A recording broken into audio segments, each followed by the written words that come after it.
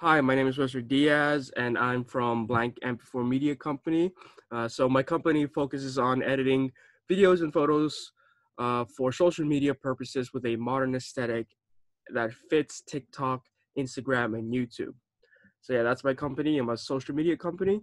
And here today in this webinar, I just want to talk about the art of travel videos. When you think of social media, I don't think the first thing you think of is sort of travel videos. You kind of think of advertisement or photos of the day or just promotional photos in a sense. But on social media, at least from what I discovered, is that travel videos do exist, especially on YouTube and some variation of it on Instagram.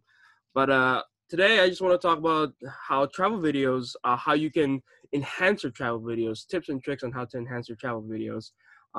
This is a very niche passion of mine, I guess. I adore editing travel videos from my own travel videos to other people's travel videos. I think it's really fun in a sense where you get to tell a story through just a few seconds of clips that you get here and there, and all of a sudden, oh hey, you got to put it all together to tell this kind of cohesive and well thought out and kind of good paced story through just clips and no narration. So it's a really cool way to challenge oneself if you want to like improve your storytelling ability without actually telling a story, if that makes sense, with no dialogue.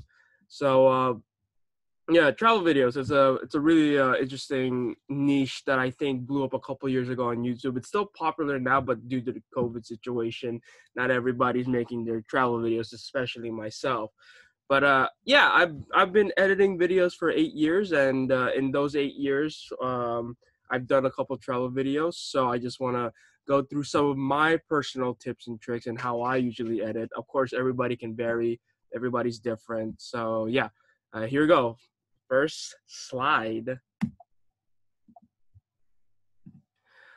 Tip number one, edit to the beat. So, excuse me, I only have frames to represent what I'm talking about, but that's just because when I tried with video, the file sizes were too big and it kept crashing my computer or the application I use. So, yeah, forgive me. So here, I'm gonna do my best to explain what is going on within these slides. So, tip number one is to edit to the beat.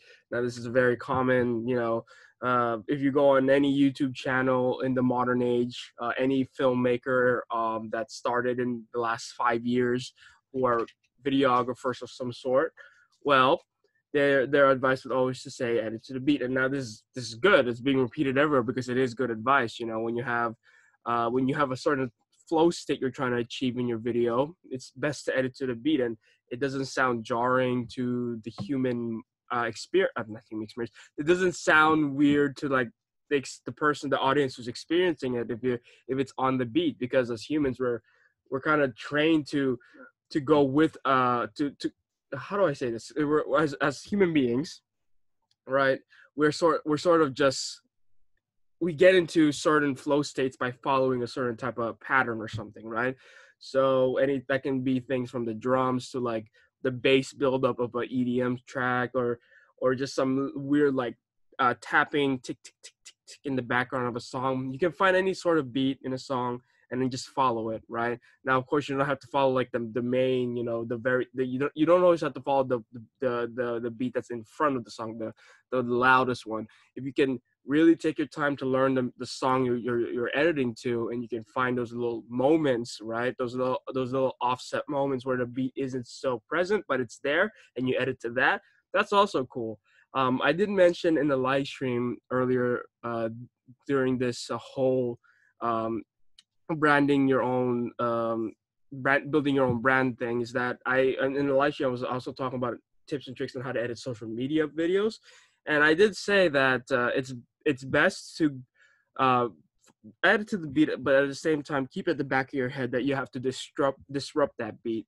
For example, like if for a few seconds you're following this like super heavy, drum hits, right? You just hear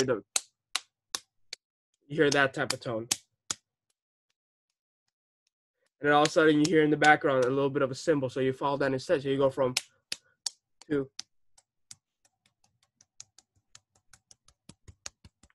I don't know if you can hear it, but yeah, that's pretty much what it is. Edit to the beat, and then once in a while disrupt it so that way you can keep your audience's attention up, because there's nothing else you want than your audience falling asleep halfway through your video just because they've been following the same type of pacing the entire time. You want to disrupt that pacing by disrupting the beat, by finding other beats within the music. So I guess like a mini tip is to also like find a song and actually really listen to it. There's a thing in editing where, at least in my experience, where if you edit for, let's say, on a you've been editing a video for, let's say, a week, maybe a couple days, right? And you're using the song you found, maybe on the internet somewhere, and by the end of that experience, by the moment you start and you find the song, you're like, oh, this is a killer song, this is banging. To the end, where you're like, all right, here's the video, I'm releasing it or giving it to a client. You never want to listen to that song ever again. You have no idea how many songs I've ruined for myself. So I've tried to avoid, my own personal music where I'm like, oh, this would fit so well with this type of video. But then I step back and I'm like, wait a minute, I actually like the song. I don't want to like ruin it after 5 days of just listening to it. So yeah, that's a one little tidbit. Find a song you like, but don't find a song you personally like. Find a song you like that fits the video, and then when that whole experience is over, forget about it. You're never gonna remember it again because you're gonna hate that song so much by just the repetitive listening. All right, tip number 2 is go with the flow. Now, this is a pretty simple one compared to like the first one, explaining how to edit to the beat. But go with the flow is pretty much, if there's any motion in your video that's going from left to right, up or down, follow it. So, for example, here I have. By the way, these screenshots are from my travel video to Cebu before COVID hit. Actually, like literally a couple months before COVID lockdown happened. Yeah. So in this one with Go to Flow, there's a man on a motorbike, and he's going on my screen at least. He's going right. Okay, and in the video as well, it plays out as him driving towards the right side, and then from there I transition into candle makers because this is all filmed in the same area, where I'm slowly moving the camera in kind of a panning motion to the right to get what they're doing, and then it leads to the candles, which are lit, which is the third one at the bottom, where I'm also panning right. So it keeps when you decide to use movement in your travel videos, especially if it's like the panning shots, right? I would suggest to just go with the flow for a couple of seconds. So I just want you to imagine the scenario. Imagine this motorbike goes right, and then the next scene where I'm filming these candle makers, I'm panning left. So it kind of creates like this weird like collision, I guess, of direction, right? It will feel weird and off, and for at least a couple seconds or a couple frames or a couple scenes, you should go with the flow. Just create that momentum, and then find a creative way of breaking that momentum, like kind of like the beat thing, where like I said earlier, where when you decide to break the flow with a certain movement, it can be on an offset beat, like matching it with a certain beat, or you find, or using a creative transition, like doing a mask, or finding a clip where it transitions smoothly from like that right to maybe upward movement, right? Or that right to downward movement. If you find clips, you really got to cycle through your clips to find that kind of perfect transition point where you want to get out of the flow. Or you can be creative and you can just find other ways to get out of this flow state, right? So instead of the whole video going always right, you need to go right, right, right, right, right, right, then maybe down, down, down, down, then left, left, left, left, left. But I never suggest going like the extreme back and forth. For example, if you're going right, you never want to go left. You want to go right. Maybe find a clip that has something moving right, straight, like just a straight pan, and then transition to a left, because it just looks weird and it feels weird, and talking about it also makes me feel weird. So yeah, just when you're trying to get into that flow state, just don't, yeah, you know what I mean, just don't try to break it too fast, but also don't keep on it too long. It's all about practice, I guess. All of these tips that I'm going to be talking about today can be like learned really well with practice. It's really hard describing it, since I kind of grew up. I kind of grew a sense to it, like a feeling, right? So I know, oh, this happen here, this should happen here, and the only way you can do that is if you practice your editing. Whew, okay. Anyways, moving on. Tip number 3: be smart with transitions. Now, um, in the modern age of kind of online editing, there's this craze of transitions. The zoom in transitions, the swirl transitions, the eye drop ink transitions, all these crazy transitions that all these wonderful video creators are making.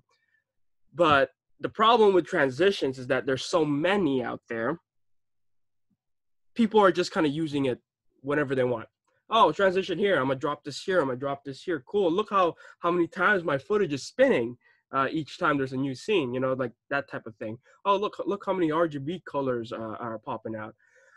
So my tip number 3. So tip number 3 would be smart with transitions, in a sense where instead of always, if there's a cut in between several clips and you just want to put a transition in between, you do you. I can't really say anything. But in my opinion, that kind of ruins the magic of a transition. So, for example, here I have, again, this is a frame from a trip from Cebu. And this was purely coincidental. I wasn't planning on it, but I was being smart with my clips. I rewatched them a bunch of times, and I made sure that I knew my clips like the back of my hand. You just gotta know what you've shot, right? So here, there's this picture right here. There's this picture of this conquistador or someone, I don't know. I was in a museum. I don't really remember. Gonna invade this castle. Castle named El Fuerte de Pedro. All right, that's the castle name. Okay, in the background right there, right here in this background. And then I transition using like a cliche zoom in transition right here into said castle. So the transition from painting of this castle to actually being in front of the castle is a cool transition, right? It's taking into account what I want to show in the next frame.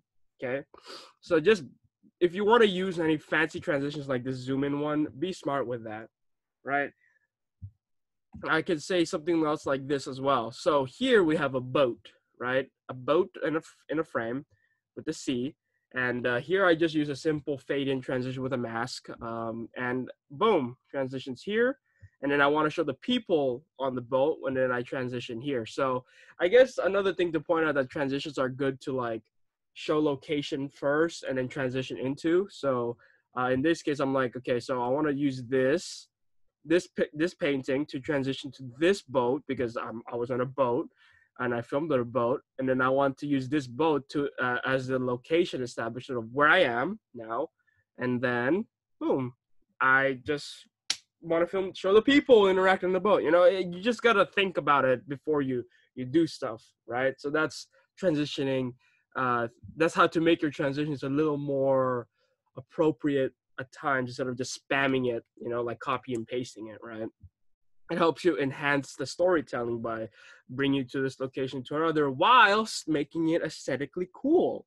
I mean, nowadays, aesthetics is kind of a big deal, especially in the modern editing age where, a person can get 1 million views by just having such a subtly aesthetic, lo-fi vibe. So yeah, aesthetics do matter nowadays, especially if the clientele or yourself are on the younger generation. You want it to look aesthetic, I guess. So yeah, moving on to tip number 4: establish your location before details. Now this kind of goes hand in hand with the be smart with transitions. Be smart with transitions applies to any transition like type. So if you want to use a certain transition, make sure it has purpose behind it. But establishing your location before the details, I think is important, specifically for not time traveling, travel videos. Yes, sorry, it's really early in my part of the world. So yeah, establishing your location before the details. So what I mean by this is that let's say you and a friend of yours travel Europe, for 5 days, right? You got all this amazing footage, but you want to like edit it, right? But you edit a piece where you're just kind of showing off all the cool things you've done. You know, oh, I went GoPro, I went shark diving, I went to the White Houses in this beach that every influencer goes to, or I went to the Eiffel Tower. Okay, fantastic. But how are you going to tell the audience who's watching, because you know you're making this video and people are going to see it? How are you going to tell them, like, this is where I was in A, and then here's where I was B, da, da, da, da, da. You gotta establish the location. So via drone shot, via just a video of the most famous landmark in that area, a video of the open fields, the video of the forest that you're about to enter. You gotta establish your location before you can show the details within that location for the viewers to be like, okay, so he's here now. Okay, that's one location. Okay, he's here now, and da da da da. Now again, I'm not saying like the whole video has to be like structured like that. I'm just saying if you want to show off like something significant happening in an area, like some cool things you've done or some interesting things you've captured, it's always good to establish where that location is. So if you're filming these like monkeys in a tree somewhere in the middle of the forest or something, it's good to establish before entering that, before going into that scene. If you have like a clip of you panning across the trees, or you having an establishing wide shot of the jungle before you enter, you know, like stuff like that. It's just to help ground where you are on this planet, I guess, or in the video song, you know what I mean? So in my example here, I have a temple that I shot at night. That's the day I arrived to Taiwan. And then the next day I went to another temple, not the exact temple, but I still wanted to show that in this following scene where the people are praying, I'm in the temple, right? Because you can imagine, let's say I immediately go from, you know, landing into Taiwan, getting to a car and driving off to just going to a temple. There's really no connection there, right? It's like, oh, why is he there? So in the scene prior to that, I just wanted to establish, hey, here's the temple and here's people praying. So connection is temple, people praying. Oh, that's where he is, right? So yeah, establish your location before the details. This one's a little bit tricky as well, because you don't want to like always just be like, okay, scene A is established, me in the jungle with monkeys, cool. Scene B, you want to like mix it up, right? So once you establish your key locations, for example, in this video when I went to Taiwan, I went to three. Yes, I went to three major locations: the temples, the street food vendor area, like this, there's a street full of street food vendors that are very famous, and the Taipei 101, right? The big tower in the middle of Taipei. So these three locations, I made sure to establish within my video prior to showing the details with what I did. And then once everything has been established, like these are the three main locations I went to, after that, go crazy with the edit. Just jump all over the place if you want, as long as there's a connection to like, oh, he went to this, he did go to a temple, he did go to a Taipei 101, and he did go get some delicious food at some delicious street vendor street in Taipei street market area. You know, stuff like that. If it doesn't make sense, it's hard to explain, but it's kind of like, once you edit, you get it, I guess. Once you've been editing for a while. All right, so tip number 5 is think outside the box. Now, this one is kind of the little things, right, to make your travel video stand out. So, for example, narration, right? So in this first clip here, I did a video about some kid wanting to, this is a real client. This is a kid that wanted to say, oh, right, it's a graduation video. Okay, so he wanted to make a graduation video since he was getting nominated for something, right? And he filmed a travel video to Hong Kong with his mates. So I told him, why don't you narrate something? And yeah, he narrated it, just simply, you know, the rule where you put your microphone like about a hand's length away from your mouth. He narrated it, sent me the audio, and boom, he got a super unique feel to his video, right? He narrated how much he's gonna miss his school, how much that trip to Hong Kong meant to him, how his friends will always be with him, blah blah blah, right? And then it goes into like their moments together while traveling in Hong Kong. That's the narration. So you can narrate, you know, just a little 15-second, 10-second bit in the beginning to enhance the experience. Here is warp music, and what I mean by that is that in this particular scene in my Taiwan video, where you see this mask, I mask this window thing, and there's a transition here happening. In order to, I guess, make this transition more effective, I warped the music to make it a lower bass, because the bass drop is coming right after this transition. So I made it like a woo, right, one of those effects, and then bass drop, so it kind of goes low then high again, and then I'm in the action. Look, I was in the plane, but now I'm in Taiwan. Oh my God, it's crazy. Yeah, you get it. And here another thing is the color grade. So I think it's a really common thing in like not really. It's a very common it's very common knowledge where when you grade a film, it kind of like has the same look all throughout, right? You grade like a short movie, sort of have this central kind of color scheme, right? Color kind of look to the entire film.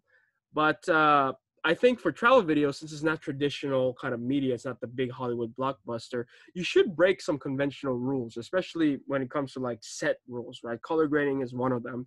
And this is one scene I took from my Taiwan video, but at night I graded it like neon cyberpunk purple. But in the day, I graded it like, the typical, the typical bright, cheery kind of vibe, just to make contrast between the two. Because at night, I personally feel that Taiwan is a very futuristic city, at least to me, for someone who's been stuck in one country for more than his life. Visiting Taiwan for the first time made me look up in the skyscrapers and be like, holy shit, this place is amazing. I come from like a weird mix of a city and a town, and seeing these big buildings where people live in, and just it's a futuristic vibe. And then obviously when I was like in the daytime during this travel time, I made a conscious decision to just keep it as natural looking as possible, as like the day is, as whether it was super bright or super not. I just decided to like grade this the way it looks in real life, kind of cheery and whatever, just to contrast like the futuristic night vibe of Taiwan with its normal life, where I feel more at home when it's the daytime, because I'm living in China, Shenzhen specifically, which is a small little city town, a mix of a city and a town. It's super weird, and being in Taiwan during the day made me feel like I was comfortably at home, but at night it was a mysterious, wonderful place where everything was bright and stuff, right? So like color grade, I would say, can go on a tip of its own, but since we're not here to like get into the harder things of editing, these are color grading should be something something you don't learn in one day. It's also something that if you're not a professional at it, it's something that's always going to be tricky. Like I still don't understand color grading. I've been editing for 8 years. That's why you have colorists and stuff like that, right? They understand color. But if it's like again, one of these smaller projects, right? It's not a big blockbuster Hollywood film. You really should have creativity with your color grade, because it's not a conventional video, right? You're never going to see Hollywood make a travel video. If they do, that'd be weird. So yeah. I guess I find some food for thought. Final things before we head out of here. Sorry for keeping you guys for so long, but before we head out of here is what modern social media has done for like the modern world of videography or photography or whatever, is it broke kind of all the conventional rules of what people used to think media was, right? Media used to be the news or Hollywood or whatever magazines used to be, right? That used to be media, but now media is so available and so unique, and it's so ever so evolutionary, right? It's changing every day. Trends disappear, new fads come about, stuff like that. And the world of editing specifically, or videography, especially in the new media space, I think rules are meant to be broken. You can go more avant-garde with what you're trying to do. It's not for everybody, obviously, but I feel like due to that, you just have so much more expressionism, ways to express your creativity as an individual, right? when I graduated high school a couple years ago, I couldn't go to college immediately. I had to take a gap year. I had to work, find a part-time job, earn money, because my parents couldn't afford to send me off to college. But during that time, the way I coped with it, because I was obviously sad because I was behind. I was behind all my friends. And the pain lasted a while. So what did I do? I looked into video editing as sort of a sort of a coping mechanism, where I edited videos the way I wanted to without following conventional rules that you were taught on YouTube. You should show A roll, B roll, whatever, right? You break conventional rules, and it helps you a lot. It helps you express a lot of things. So I guess I don't know where I was going with this little tangent. I guess I just wanted to talk about how, with this tip number 5, you should just go crazy with your video. Another frame I wanted to add was like, go crazy with your masking. Earlier I said, be smart with transitions. Yeah, be smart with transitions, but masking can be one of those things where it helps you transition from one place to another without the audience even noticing, right? Anyways, I think I went of a little bit of a tangent there, but yeah, think outside the box, go crazy, break rules. Don't really just. I know the breaking the rules thing kind of goes against the first four tips, but to be honest with you, these tips are here just in case you're starting out and you want to improve your travel videos. But I think tip number 5, where you think outside the box, where you don't think conventionally of what like a video is supposed to be like, with the narration, with the warm music, with the color grade, with the way you use masks and stuff like that. I think it'll be cool, right? All right. So last piece of advice for any type of video edit is to have fun with it. Of course, like anything in life, you should have fun with it. And yeah. So yeah, thank you for coming to my little webinar. I'm Webster Diaz from Black Inform Media Company, where we have creativity from creativity from a blank slate. Sorry, I've been talking for a while. I'm kind of woozy. So yeah, thanks for coming. That's my webinar. And please take these tips with a grain of salt. Don't be like, these are the rules. Like I said, the tip number 5, you should break conventional rules and try your own way of expressionism. Yeah, have fun. Ciao.